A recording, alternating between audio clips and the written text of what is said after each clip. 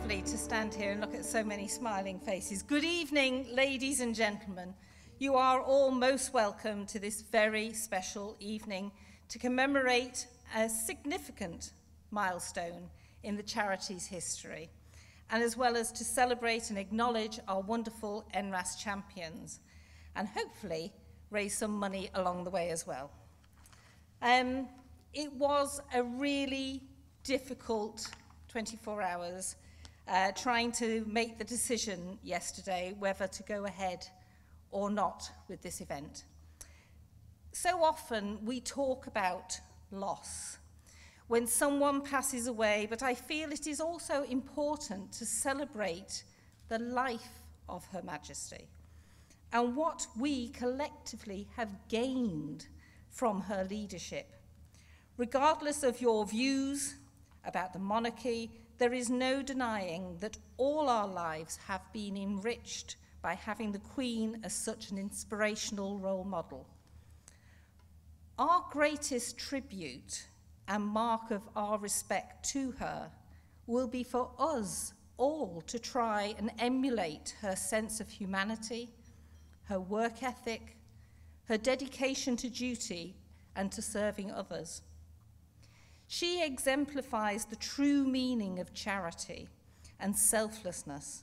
So that is why we believed she would want us to go ahead. She would want us to keep calm and carry on with this award ceremony and this commemoration of what we, NRAS, have achieved over these years, 21 years.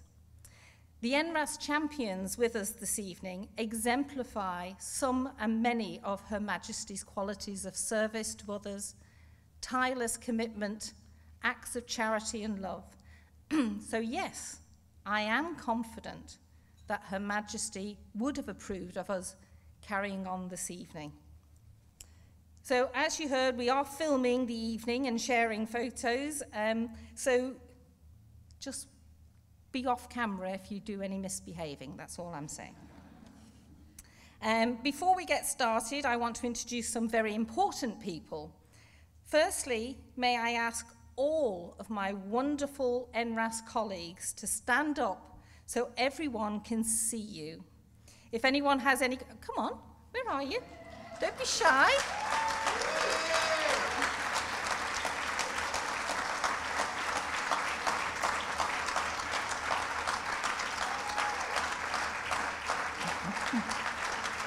I am incredibly lucky to work alongside all these very hard-working, dedicated people. And thank you very much for those particularly instrumental in organising this evening's event. So, having put the spotlight on my colleagues, I think it's only right and proper that I should do so also to the members of the NRAS Trustee Board. So, if I could ask all of you to stand up so people know who you are. So Simon, Jim, Richard, Peter, Lindsay, Rich and Anna, thank you all for your guidance, wise counsel and friendship.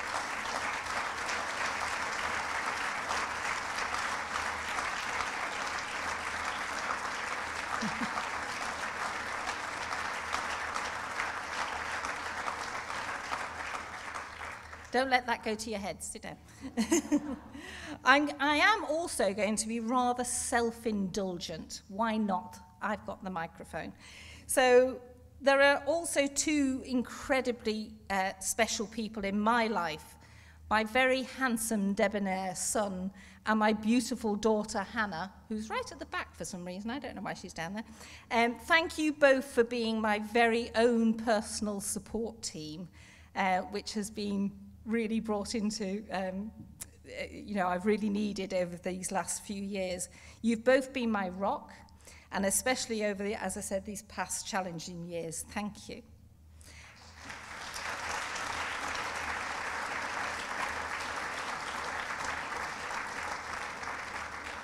So Hannah doesn't know this, but she was also nominated by a helpline caller for an NRAS Champion Award. And this is what her nominator said. A couple of times I felt like I couldn't fight anymore and I wanted to give up the struggle. She supported me, gave me excellent advice, and gave me the strength to keep going. When I was finally diagnosed, she stayed in touch and continued providing support. I have so much to thank her for. Well done, Hannah. So equally, this exemplifies the brilliant work that all the NRAS information and support team do. It is therefore no wonder that our wonderful helpline team have been shortlisted for a prestigious third sector award in the category of Frontline Team of the Year. So well done.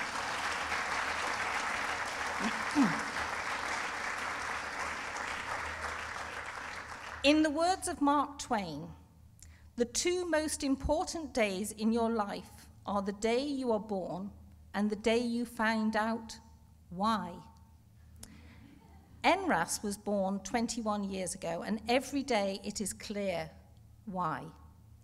Every day people with RA and JIA, their families, their health professionals are benefiting from the NRAS services and advocacy. NRAS will never give up striving for life without limits for those living with these incurable autoimmune conditions.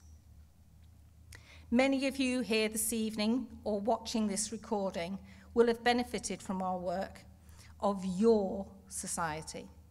We've driven changes and improvements in access to care and treatment guidelines. We're supporting under-resourced UK rheumatology units, and we're freely providing supported self-management resources. We're walking the walk with people with RA and JIA every day. That's why NRAS was born. And when I say we, I don't mean we, the staff, I mean all of those involved, our members, our volunteers, our trustees, our supporters, our industry partners, our researchers and our medical advisors. We've collectively achieved so much in just 21 years, but our work is no means done. We're living through challenging and unprecedented times. War, COVID, cost of living crisis, NHS challenges, mental health epidemic, all have had a huge impact on charities like ours, which is why I make absolutely no excuse in asking you to dig deep tonight and give generously. NRAS receives no statutory or government funding. We have to raise every single penny ourselves as we strive to achieve our ambitious vision. So thank you in advance of your generosity. Now I'd like to ask Simon, our Chair of Trustees, to add his welcome and to read a message from our founder patron, Professor Gabriel Panayi, who couldn't join us this evening as he's recovering from surgery at home in Corfu. So Simon, over to you.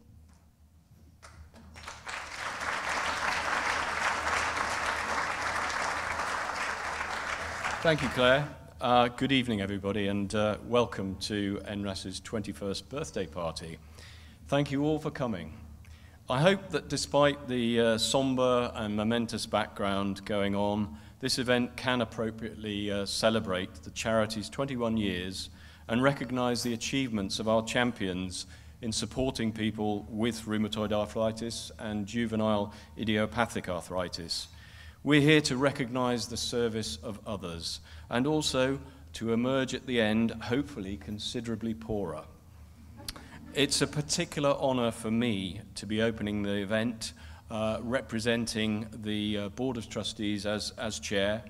NRAS has always been dear to my heart for its focus on the patient above all else, for its family feel, for its effectiveness and its ability to punch above its weight, and its determination to deliver the very best support to those living with inflammatory arthritis. I'm not actually going to take very much of your time this evening as we have some more important speakers to follow, but I would like to say a few thank yous and also, as Claire mentioned, to read out a short message from Professor Panayi. Firstly, I think all our thanks are due to Elsa Bosworth, who famously founded NRAS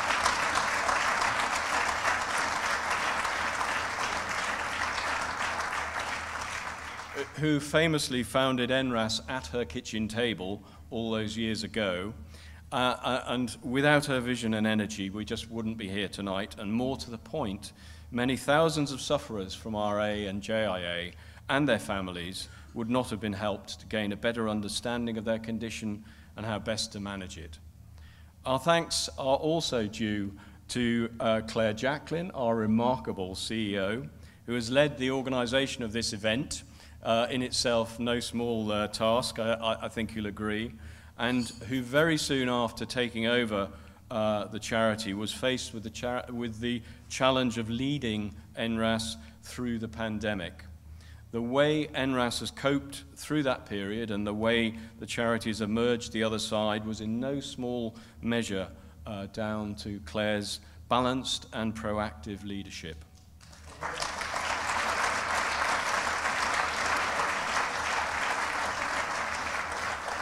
Lastly, our particular thanks are owed to all of NRAS's tireless staff, volunteers, and supporters such as yourselves. They truly make it happen, and without their continuing efforts and goodwill, there would be no charity. So if I could beg your patience just a little while longer, I'm going to read out the message from Professor Panayi, the founder patron of NRAS. So the professor said, when Elsa first consulted me for her rheumatoid, she spent more time complaining of the very low profile that rheumatoid arthritis had in the eyes of politicians. The limelight was always taken by osteoarthritis, and when policymakers heard of the millions with osteoarthritis, they positively quaked at the cost implications. At that time, RA was about to enter a new phase in treatment based on the new knowledge of the mechanism of joint inflammation and joint destruction.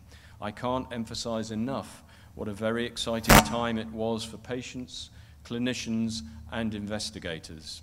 These new treatments, familiar to all of us now as biologics, were not only more effective than the classical treatments, but vastly more expensive. To get that sort of money out of the Treasury required political clout. Elsa believed, quite correctly, that this money could only be unlocked by patient pressure, so she set up NRAS. I helped by providing the scientific backup as Chief Scientific Officer. Elsa, with her very competent, enthusiastic, and industrious co-workers, became a byword for a successful charity. I've no doubt that the more effective treatment of RA with the newer therapies is due to the campaigning efforts of NRAS. I'm sure that NRAS will continue to be a successful organization. One of the proudest moments of my professional career has been to be linked with NRAS. And I write these words sitting by my swimming pool in Cyprus. I raise my glass of ouzo and I drink a toast. Happy 21st birthday, NRAS. I'm raising my glass to drink to the health of NRAS on the 21st anniversary of founding. There will be many more such anniversaries, and I drink to them all. To NRAS. Thank you, Simon. And next, it gives me great pleasure to ask the debonair, the delightful Professor Peter Taylor, our Chief Medical Advisor, trustee and loyal friend of NRAS, to say a few words.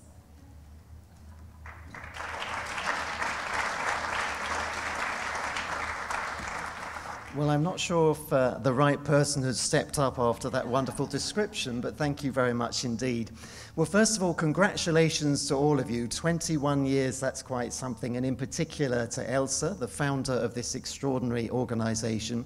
But of course, it falls with a certain poignancy because we're just a stone's throw away from the castle. And it really makes me think about the word that I would try and find to best summarize some of the characteristics of today. And I wonder how many of you have received through your letterbox or into your email inbox one of those surveys from NRAS. Have anybody here received a survey?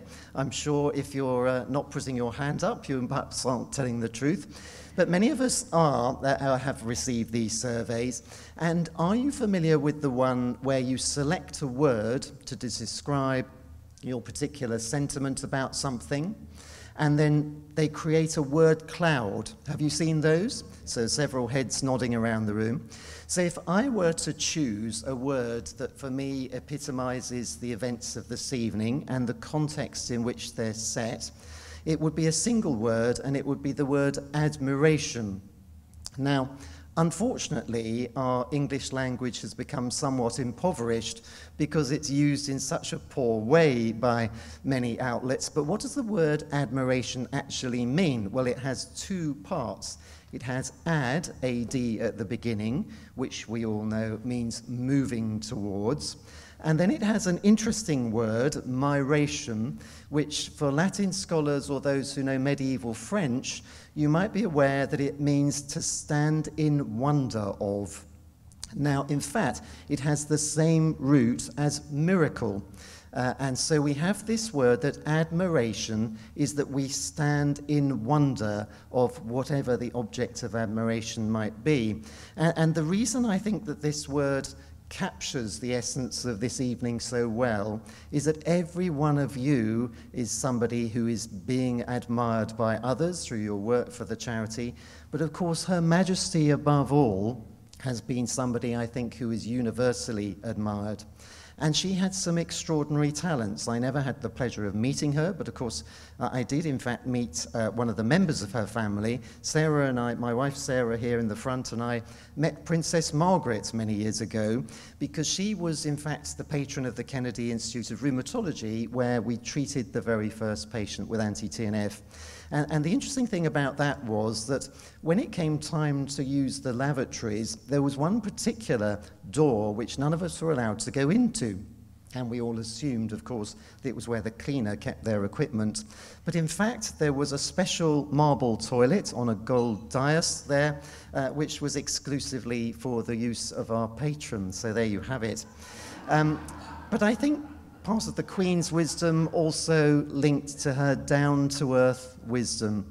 And I heard on the radio this morning, of course, she had her first corgi as a little girl, and her sister, Princess Margaret, who we've just been discussing, kept dachshunds, apparently, or dachshunds, as some people call them.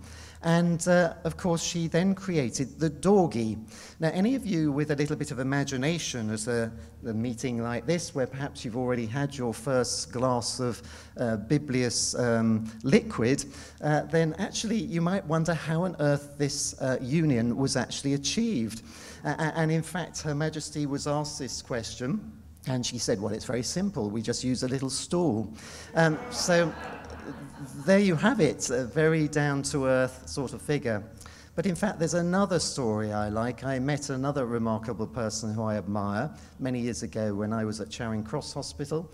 And this particular individual was a surgeon, and like many surgeons, perhaps there are some in the room, so I have to be careful what I say, but they're often people of few words, but work miracles, again, we're back to that root, miracles, with their hands. And in fact, this particular individual would go to war-torn parts of the world, and he was invited. This came under the notice of Her Majesty, who invited him to come and speak to her. And the poor chap was so tongue-tied, he just didn't know what to say or what to do. And apparently, she sat him down quietly in a corner and gave him a ginger biscuit and said, here, try and give this to one of the corgis. And apparently, this went down so well that after that, the conversation flowed easily. And there, I think, is a beautiful example, in a way, of some of the work that you who work for NRAS do, that we can put people at their ease when they're people living with rheumatoid arthritis or JIA, and really bring this down to a human level, explain the complexities, and actually the wonder today, and thanks, in fact, to many of you in this room, David and others, who have pioneered new treatments, you can look a patient in the eye today and tell them with absolute honesty that their outlook is brilliant. Now, that was not true 21 years ago, but it is absolutely true today, thank heaven. But before I embarrass myself by saying too much, my final word about this, perhaps, There's been this extraordinary advance in understanding the pathobiology of disease, really extraordinary, and a concomitant advance in pharmacology that's led to the biologic therapies and now the so-called small molecules. These are tablets which have an amazing level of efficacy for the conditions we treat. However, we're also moving into an age of automation. We have algorithms that tell us how we should treat and sometimes what we should use to treat. And whilst that's laudable in a way, it sometimes dehumanizes. And so one of my favorite quotes, as some of you may know, is that the good physician treats the disease, but the great physician or the great nurse, and those who are being awarded tonight actually represent this. The great physician treats the patient who has the disease. And there's a world of difference, and NRAS has been right at the front of bringing that ability into medicine. How Elsa and Claire and others have done this. Forever we're having our rules changed in the NHS, but somehow they do it by events like this. They create champions, they encourage, they build people up. There's none of this sort of browbeating that goes on in certain other quarters I won't mention. So there you have it. NRAS is a most extraordinary organisation, and just think what the next 21 years is going to bring. So I salute each and every one of you who's involved with the organisation, and particularly express my admiration tonight for Elsa, for Claire, for all the NRAS team, and all those who are going to be recipients, and absolutely deservedly so, of an award. So thank you very much.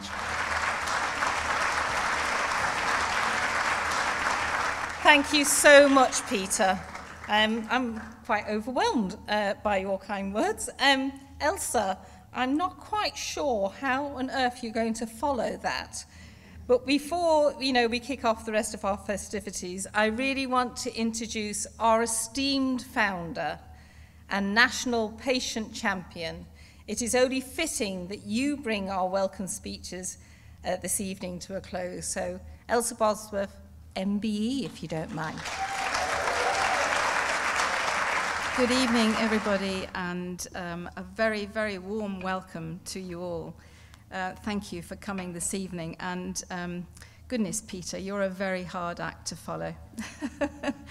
But thank you for all your amazing support over many years, and also David, another of our medical advisors and chief medical advisors, following Gabriel. Claire mentioned the MBE, and I have to say that the events of the last 24 hours have caused me to cast my mind back to a day in April in 2016. It was a beautiful spring, sunny day, blue skies, and me and my family went up the long walk to Windsor Castle to get my MBE, which was very much, I felt, a team MBE, not just for me, but for the whole NRAS team. And you don't know when you go to get an award like this who the royal is going to be on the occasion. And we arrived and went into the car park, and I said to one of the car park attendants, "Do you know who's on today?" And she said, "Yeah, you've got Her Majesty." And I just felt, wow, because I think she did 28 investitures that year, and only 4 were given by Her Majesty. So it was a great thrill for me to have the opportunity to meet her, albeit briefly, but I had a couple of minutes when I could tell her a little bit about the work of NRAS. So it's a very sad day when she died yesterday. However, this evening is a very special evening for everyone at NRAS, as it marks our coming of age, and we're delighted to be celebrating with all of you tonight. We're going to be presenting awards to some very deserving NRAS champions, and I would like to congratulate everyone who's getting a Champions Award tonight in a period when so much of our daily news is negative. It's really good to celebrate some of the fantastic and dedicated care and practice by rheumatology health professionals across the UK, and to award one of our amazing volunteers who represents the best of what volunteers bring to organisations like NRAS. NRAS started off, I think Claire said earlier, from our home in Maidenhead as I sat in front of a blank piece of paper in January 2001 and imagined the kind of organisation I would have wanted to support me when I was diagnosed. We launched in October that year, and I'm so pleased that some of the people who were at our launch 21 years ago are here tonight. It's sad that Gabriel is unable to be here as he was critical to NRAS getting started at all. Back in 2000, Gabriel was Professor of Rheumatology at Guy's, running the clinical trial of one of the new anti-TNF biologic drugs at the time, which Peter has spoken of. I was on that trial, and that drug was to change my life. But he was then also president of the British Society for Rheumatology, and it was his encouragement and promise of backing and support that gave me the confidence that I needed to start NRAS. So thank you, Gabriel. You don't know when you start something new, whether, how, or if it will be successful. And if you'd asked me over 20 years ago where I thought NRAS would be in 2022, I would have had absolutely no idea that we would be where we are, the leading patient organisation in our field in the UK, and with an international reputation for excellence and achievement which all of us associated with NRAS can be proud of. In those early days, working from home, when I was answering the phone, licking the stamps and making the tea, almost everyone with RA that I spoke to said how valuable it was to be able to talk to someone who had the disease and really understood what they were going through.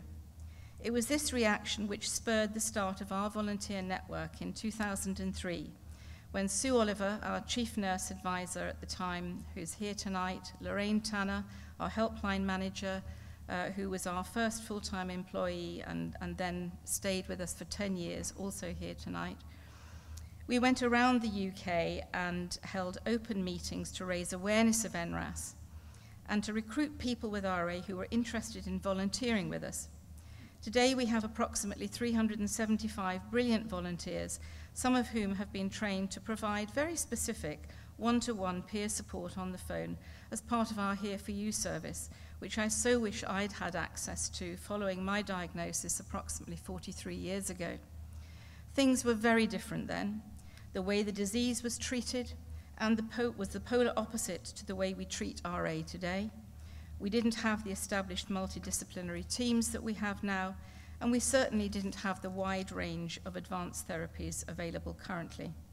As a consequence, I sustained a huge amount of irreversible damage quite quickly, and looking back over those years and all the surgeries, it's often the mental and the emotional anguish which I recall more than all the physical pain, and I'm sure others with RA here tonight will resonate with that. I can remember the fear and the isolation that I felt, and if NRAS had been around then, I know how much difference it would have made to get that personal support, reassurance, and expert knowledge. The need was great back then, and it remains so today. Yes, things have dramatically improved, but in spite of the advanced treatments and better care, RA is not yet sorted. Many people don't respond adequately to numbers of therapies, or they lose response over time, so more treatments are needed. Access to best care still varies across the UK, and our NHS workforce is in crisis. So understanding the importance of and having access to supported self-management resources, being educated about your disease, and emotionally supported in your journey with RA or JIA are core components of what the team at NRAS do every day. And these services will be especially important as we adapt to a new landscape of post-COVID recovery and adapted service delivery. I'd like to say a very heartfelt thank you to everyone who has supported NRAS, both past and present, whether you're a patron, a member, a volunteer, a fundraiser, a medical advisor, an employee, a trustee, a corporate member, or other stakeholder. We would not be celebrating our 21st birthday tonight without all of your support over the years. I also need to thank my family, whose love, encouragement, and support were essential to me, being able to put in the hours that I did, particularly my husband Brian. And I'm also delighted that our daughter Anna, who became Director of London Arts and Health earlier this year, joined the NRAS family in June when she became a trustee.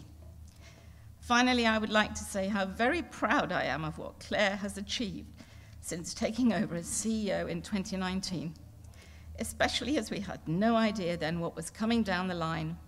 Her passion, her commitment, her sheer hard work and her humour have made a real impact, and I'm so pleased to let you know that she has been shortlisted in this year's Third Sector Awards as Rising CEO, a much-deserved honour. I hope you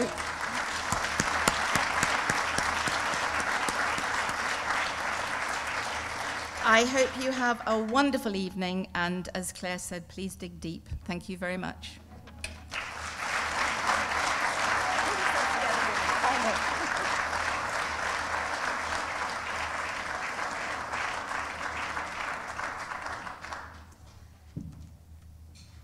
Thank you, Elsa. As John F. Kennedy once said, as we express our gratitude, we must never forget that the highest appreciation is not to utter words, but to live them. So to show all our appreciation and gratitude to this woman who just gets on with it and makes things happen, may I ask you all to be upstanding as I propose a toast to Elsa. Without her, NRAS would not have been born. A visionary, an activist, an inspiration, a mentor, a relentless warrior, and for those with inflammatory arthritis, and a flipping hard act to follow. An all-round good egg, my very dear friend, Elsa. Elsa.